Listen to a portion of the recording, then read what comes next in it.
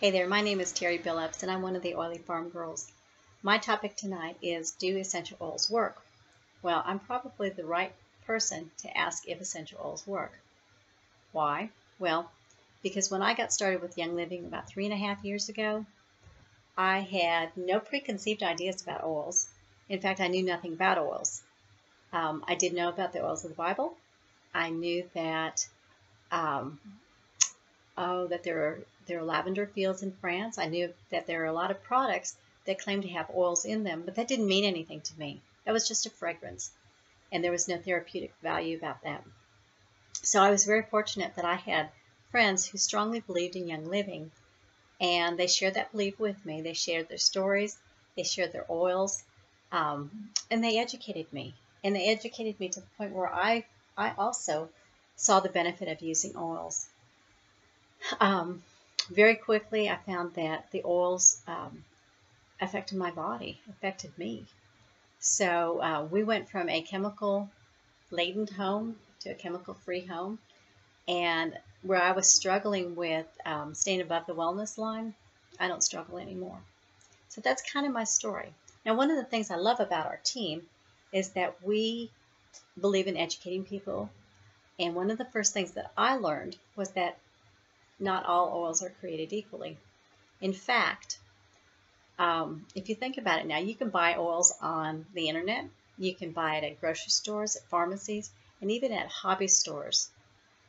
That makes me a little concerned because the FDA requires that in order for a bottle to be labeled as pure therapeutic grade oil, it only has to have 5%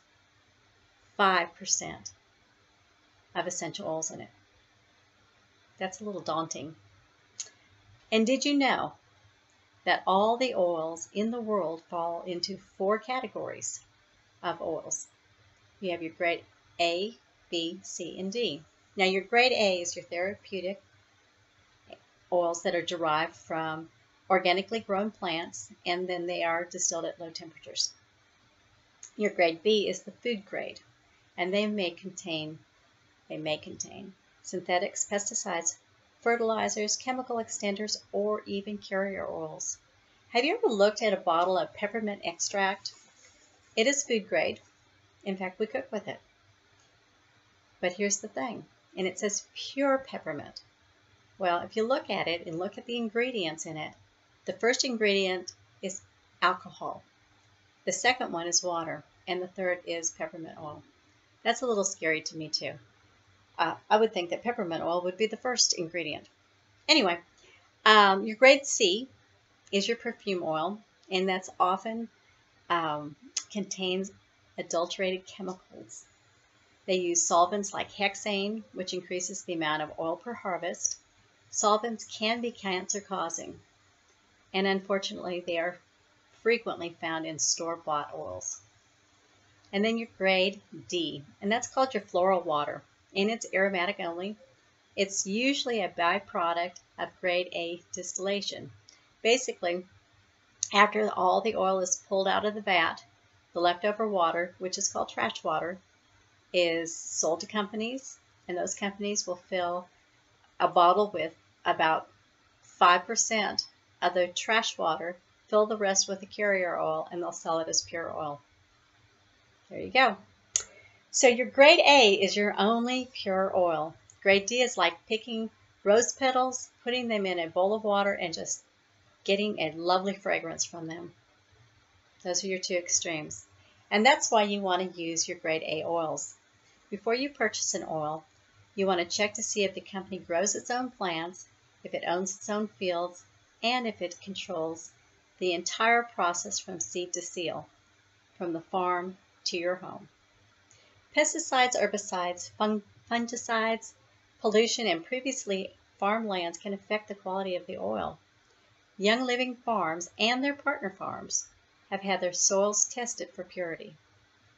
And as you probably gathered by now, Young Living's oils are the grade A. They're the pure oils, the therapeutic grade. And one of the things that stands out to me is the Young Living Seed to Seal promise. Seed to seal means that each plant is hand weeded There are no pesticides, no chemicals, no weed killers. The plants are harvested at their peak, and they're distilled at the right temperature to get the most therapeutic value.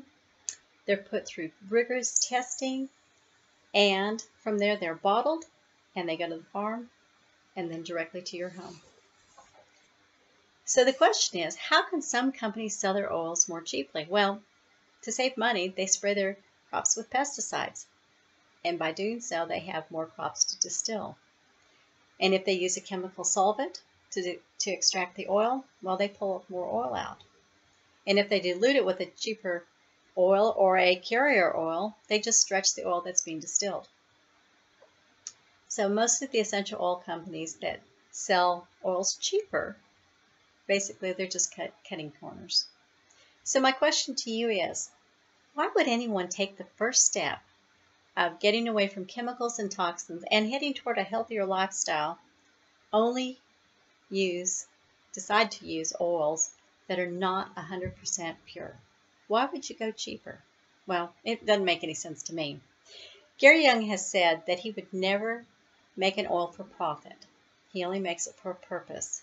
Our Seed to Seal guarantee is not a slogan, it is a promise. It's a promise of integrity.